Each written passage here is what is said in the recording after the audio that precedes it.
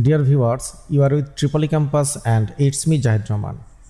Today we can try to discuss how to calculate the temperature versus resistance of a PT100 temperature sensor. Let's start it. Please subscribe to the channel for more videos like this.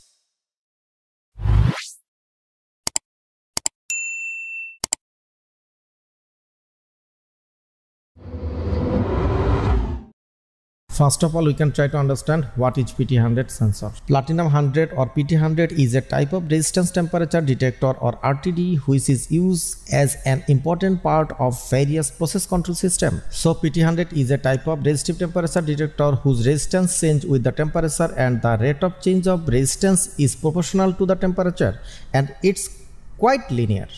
Logically, a question may arise in your mind now.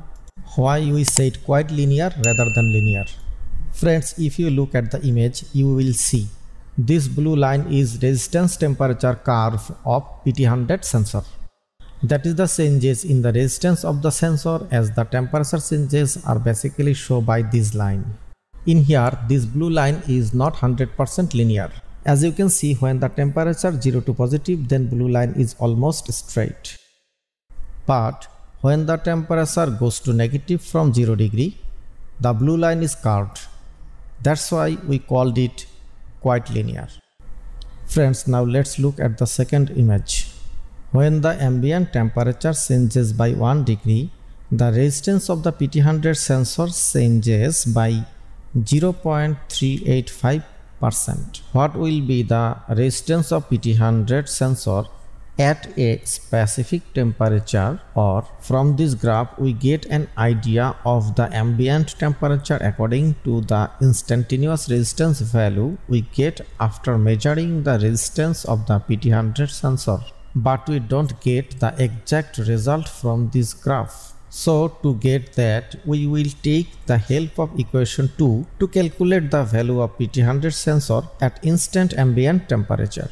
In here, Rx is measured resistance and we will use equation number 3 to find out the exact value of the ambient temperature according to the instant resistance value of PT100 sensor on the meter, where Tx is the measured temperature.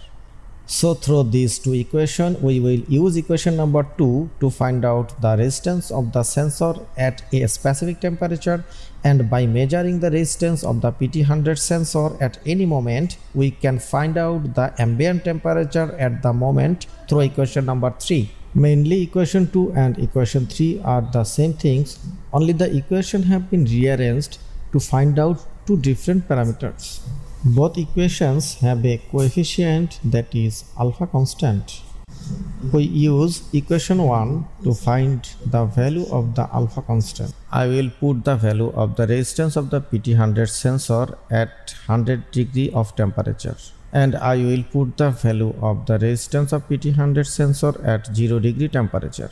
And here in the same way, what will be the resistance of the PT100 sensor at 0 degree temperature? If we complete the calculation by multiplying it by 100, the value we will get is our alpha constant, which is called the rate of change of RTD with temperature. In here, Tx means the temperature for which we will calculate the resistance. We will put the value of the temperature, assuming we will calculate the resistance for 10 degree temperature, then we will set the value of Tx as 10. So if we put the value in the whole equation, then I will get a result. I have created an Excel sheet for calculation easily, so now I am opening the sheet.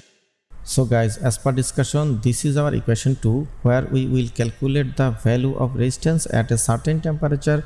I have written the equation here. Now we will put the value of Tx. In here it is set to 10, so the resistance is 103.851 ohms. Here if we write 20, then the value is 107.702 ohms. That is, if the ambient temperature is 20 degrees, then the resistance of the PT100 sensor will be 107.702 ohms. At 0 degree temperature, this value will be 100 ohms. Here if we put 0, then we can see the resistance is 100 ohms. That is why it is called PT100. Now we will see that the temperature for any given resistance value of the PT100 sensor. If you want, you can write anything here.